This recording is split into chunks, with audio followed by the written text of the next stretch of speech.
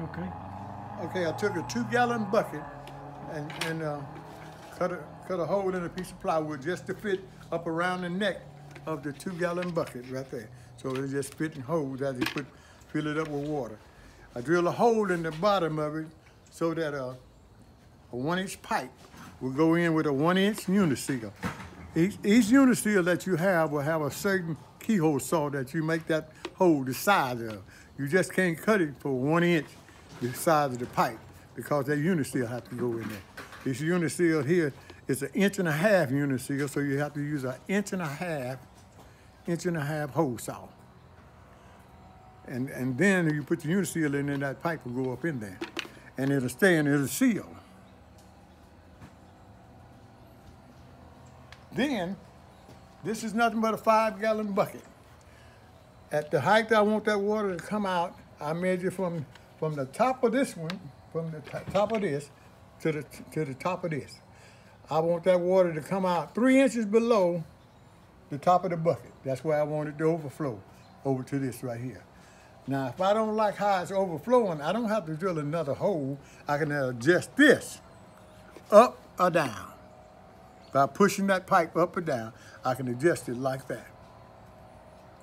And all I do is I put a medium in there, medium protector, just to keep anything out of that so it won't stop them holes up, and put my filter around it. Any kind of filter, air conditioning filter, that's what I use. This is called a mechanical filter. They make a biofilter that goes with an aquaponic system, but you have to we have to go in more depth to how that works before I introduce you to the biofilter. Biofilter is where all the bacteria grows to help change ammonia, which the fish put out. The fish, when they secrete, they poop and whatever they do, it comes out in the form of ammonia. The biofilter helps changes that ammonia to nitrate. From nitrite to nitrite to nitrogen. That's what the biofilter does. The biofilter lets all the bacteria find places to cling to and grow and help break down the ammonia to become nitrite. Then from that point, it goes from nitrite to nitrate to nitrogen. That process is called mineralization. That's a little more in depth of what you're gonna go through when you go to doing aquaponic. Hydroponic is a little more simpler.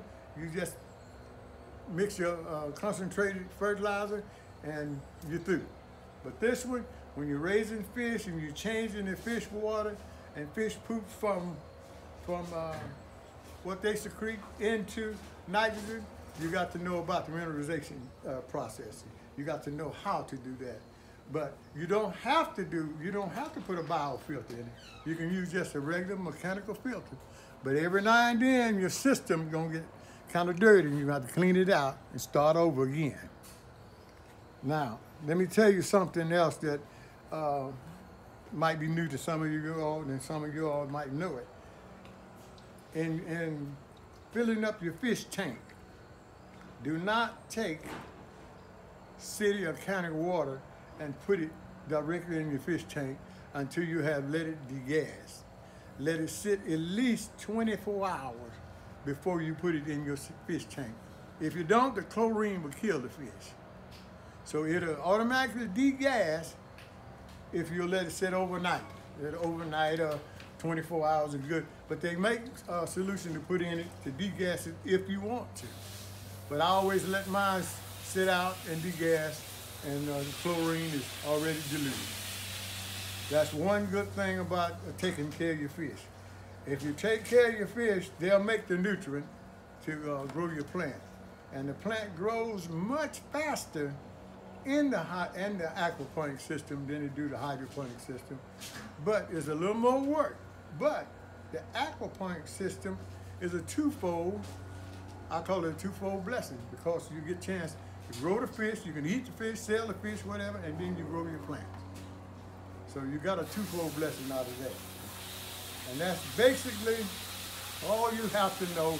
If you start in the hydroponic system and get that get that down packed, then you can come to this and you won't have no problem other than learning how to take care of your fish, how to take care of the water that comes from the fish tank, how to get it clean, how to make sure that you have the right filters in it, which is a mechanical filter and a biofilter. Like I say, you don't have to have the bio, but you do have to have one, because all that poop and all the pee that's coming out of it is going to come right straight back to your plant, and your plant's going to take it up, and they just won't produce right because they got to fight through all that other bacteria and stuff that's in it. So if you're filtered one time at least with the mechanical filter, then you're good.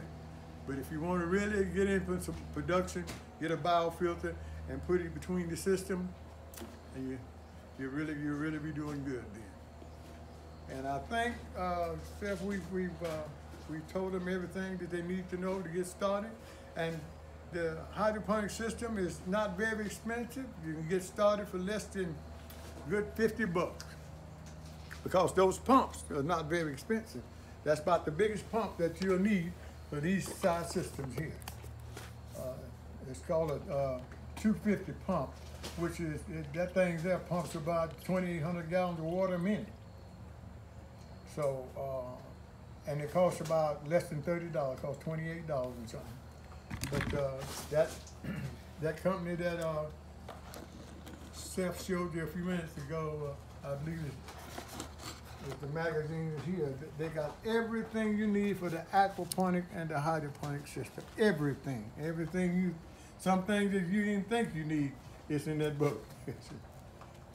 But that's the whole thing in a nutshell there. And believe me, it grows 3 to 4 times faster than any soil that you can find. It grows inside or outside. Now, if you're growing inside with no sunlight, here's a tip.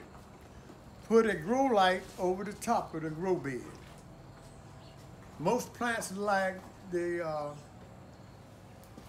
LED light better than they like a regular fluorescent light. You can use a fluorescent light. They make bulbs that go in the fluorescent light called grow bulbs, but it's not the same as a LED light. The LED light got ultraviolet rays in it just like the sun, and the plant like that. So they grow better with the LED light, better than the fluorescent, but the fluorescent will do good. But it'll grow anywhere that you want to grow. And some people will tell you, well, you can't grow with certain things in these units. You can grow anything you want in these units. You just got to figure out how to put them on trellises, how to make the root of them grow and produce. You just got to learn how. Fooling with the hydroponic, you'll find out how. And that's whole thing in a nutshell.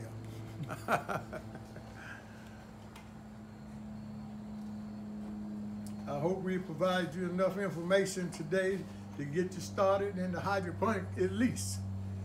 The aquaponic is going to be a little amazing to you, but start in the hydroponic and you'll get the gist of it. And you'll know how it operates and the best for you. Don't never take what somebody else doing and think it'll work for you, because everything don't work for everybody. That's right. Somebody tell you, I'm growing blueberries over here in my hydroponic system, and you go buy $100 worth of blueberries and they die. Well, it didn't work. Whatever worked for you, you do that. You use that method. Don't let nobody stop you from doing what you're doing because it worked for you. A lot of things work for me. Seth might not like it. It might not work for him. But hey, keep trying, and trial and error is a good thing. Trial and error is a wonderful thing. Some of these plants ain't gonna grow in this, the way that you got it set up. Some of them gonna take off and you're gonna have to catch them and keep them from running away. but that's just the way it works. So, Seth, I think you did a good job in filming, and that's all I got.